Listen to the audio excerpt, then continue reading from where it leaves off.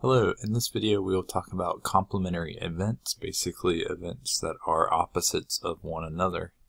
The complement of an event A is denoted by A prime or A bar. Once again, that's A prime or A bar. That's the notation for the complement of an event A. It consists of all outcomes that are in the sample space but are not in the given event A. An event and its complement cannot occur at the same time. That's the golden rule. A six-sided die is rolled. When I roll a six-sided die, what would my sample space be? What are all of my possible outcomes? Well, anything from 1 to 6. For a six-sided die, 1 through 6. So what is the probability of rolling a 3? So the probability of rolling a 3 is equal to how many possible outcomes are there? How many items are there in my sample space? 6. Out of those 6, how many are 3? Just 1. So the probability is 1 out of 6. Now, what is the probability of not rolling a 3? Well, the probability of not rolling a 3 is, out of the 6 outcomes, how many are not 3? There's 5 of them. 1, 2, 4, 5, and 6. 5 outcomes. So the probability of not rolling a 3 is 5 out of 6. So one thing I want to note before moving to the next slide is that notice the probability of rolling a 3 plus the probability of not rolling a 3 is equal to 1. So notice that the probability of rolling a 3 plus not rolling a 3 is equal to 1. If I was to rearrange this a little bit, remember that was 1 out of 6 plus 5 out of 6 is equal to 1. If I was to rearrange this expression and isolate the probability of not rolling a 3, I would take away the probability of rolling a 3 on both sides of the expression, or the equation, I should say. Notice what's going to happen. You're left with the probability of not rolling a 3 is equal to 1 minus the probability of rolling a 3. So that means probability of not rolling a 3 is equal to 1 minus 1 out of 6, or 5 out of 6, exactly what we found on the previous slide. And then similarly, by rearranging, we can calculate the probability of rolling a 3 by doing 1 minus the probability of not rolling a 3.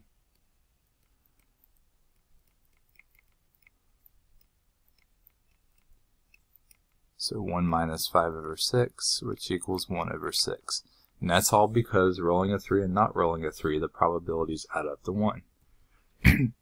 So what the complement rule is telling you is because an event and its complement are equal to 1, if you want to find the probability of event A not occurring, it's 1 minus the exact opposite happening. It's 1 minus the probability of A occurring.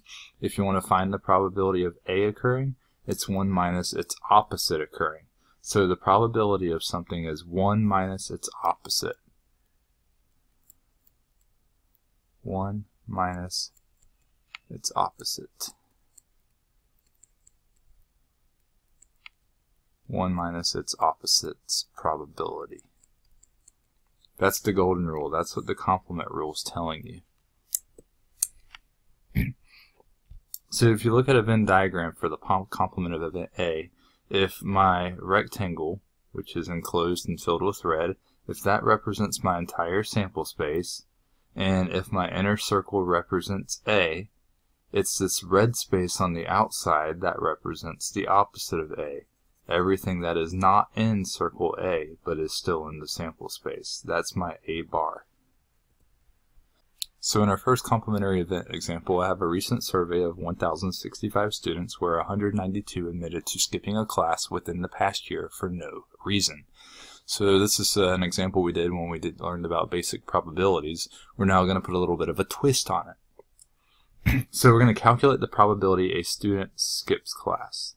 That's what we're looking at, the outcome. The student skips class. So probability student skips class is equal to, out of 1,065 students, how many skip class, or admitted to it anyway? That's 192,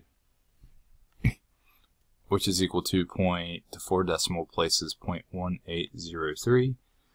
Now let's calculate the probability a student does not skip class. This we'll use the complement rule for. So the probability a student does not skip class, the probability student does not skip class is equal to 1 minus the probability a student does skip class, or 1 minus 0.1803, which is going to equal 0.8197. So those are my two probabilities here. My answer in A, I used it to find my answer for part B. You're like, well, the complement rule doesn't really save us much time. We easily could have taken 1065 and subtracted 192 to be able to get my numerator for students that do not skip class. Well, you're going to learn in a minute that the complement rule is highly beneficial to you. So, to show this to you, we have the probability of at least 1. The probability of at least 1 is finding the probability that among several trials, we get at least 1 of some specified event. So maybe you flip a coin and you want to find the probability you get at least 1 heads, or you get at least 1 tails. You flip a coin 100 times, you want at least 1 occurrence of heads or at least 1 occurrence of tails.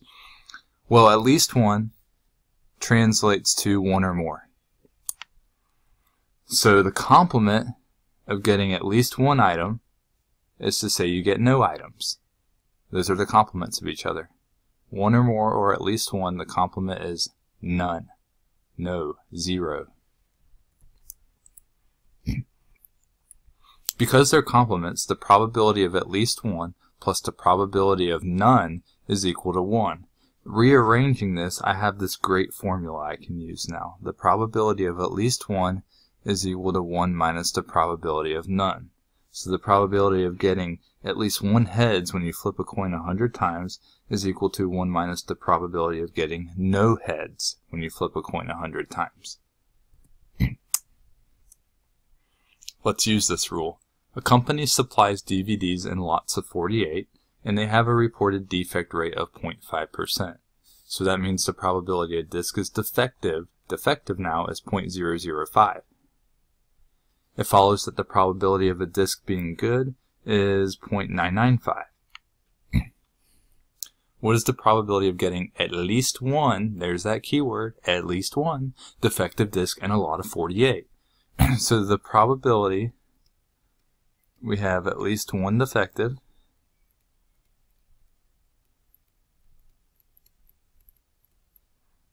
out of the 48 is equal to 1 minus the probability that none are defective of the 48.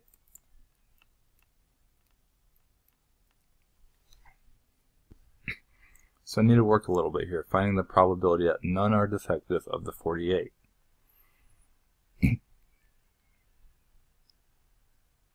Alright, so what's going to happen here is I need to calculate the probability that none of the 48 are defective. Off to the side here. Well, that means finding the probability that all of the 48 are good.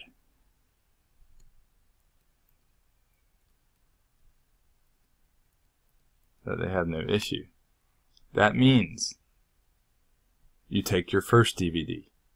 What's the probability that first DVD will be good? Well, the probability of a single disc being good is 0.995.